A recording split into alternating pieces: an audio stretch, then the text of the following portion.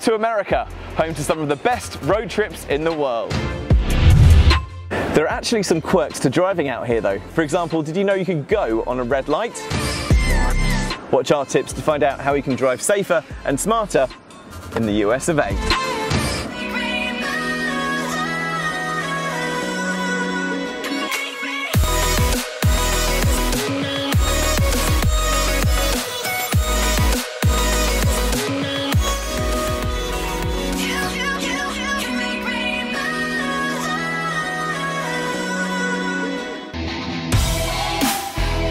Driving here is simple, so don't be put off because you don't feel confident driving in another country. There are some amazing drives you don't want to miss out on.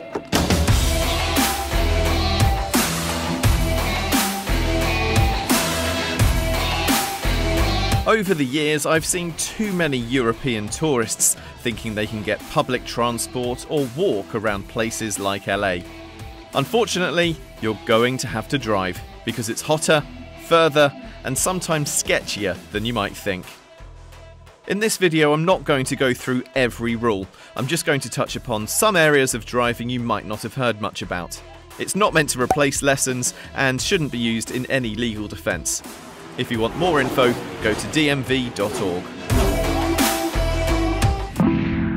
Right, let's start the tips with that big one. So, in America, you're allowed to turn right on a red light, as long as it's safe to do so. Well, everywhere except New York City. Just make sure you check for oncoming traffic from all directions when doing so. You can turn right on 95% of red lights, but always remember to check for signs that say you can't.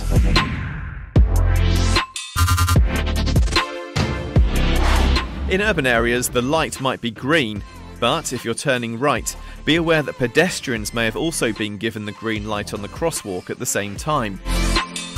In the UK, we're used to going on green without thinking, so don't assume that green means go in this situation. Don't rush away, check for pedestrians before you make that turn. Speaking of pedestrians, they have the right of way out here. In England, the person walking will have to wait for cars to pass. But here, the car always stops.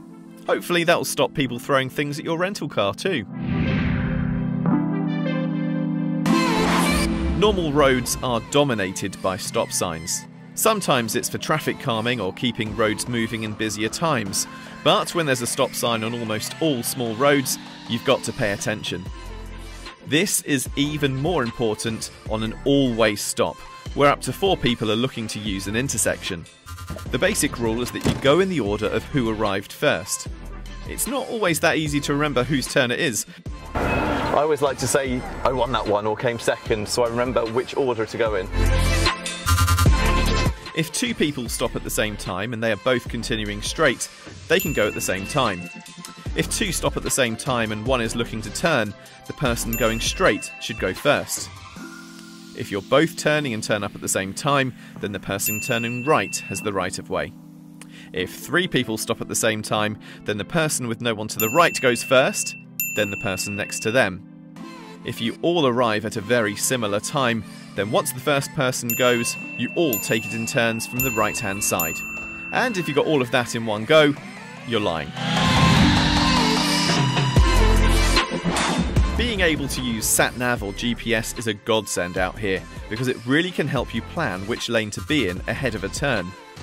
For example, if I'm turning left and then right, I'll want to be in the right filter lane at the lights or stop sign. That way I can ease into the next street without having to beg someone to let me into that lane. While we're talking about satellite navigation, I've got a cool plan with 3 in the UK, which has free unlimited roaming data in the States. This means that I can use Waze or Google Maps as normal, and I don't have to pay for an expensive GPS from the car hire company. Back in England, I kind of like the thrill of how low I can get my tank before I get to a petrol station. If you're doing a long drive through the mountains or desert here though, there really won't be a service station or even a town that you can pop into for 50 miles or more.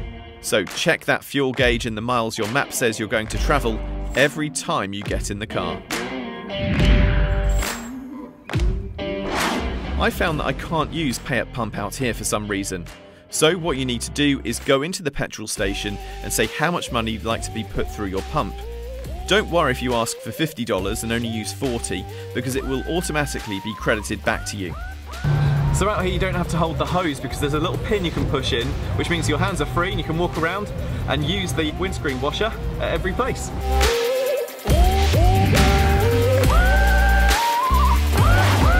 Getting onto motorways can be crazy at times because they don't have very long slip roads out here. Most cars will usually let you in easily though. A good rule of thumb is that if you're ahead of a vehicle as you're merging, they should let you in. This sign is one of the best on the planet if you aren't alone in the car. It means you can take this special lane to avoid traffic. Modern carpools have their own section of the road so no one can jump in. They also have their own secret exits and freeway changes, so you don't have to actually get back onto the main carriageway and cross 5 lanes of traffic to get off. It means you can slip past some hefty traffic queues and the crazy lane changing that can go on. So you get to sit in a fast-moving lane all to yourself.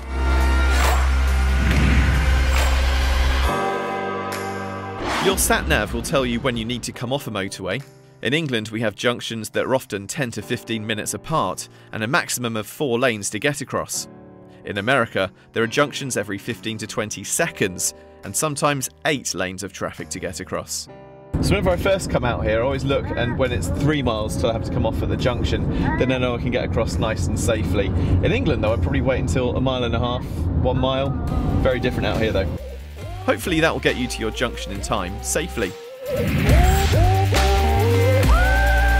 The middle section of this kind of road looks like it's a natural barrier, which it is, but it's also a left-hand turning lane on smaller roads. Make sure one of the yellow lines is broken, as you can't use it if it's solid double yellow lines.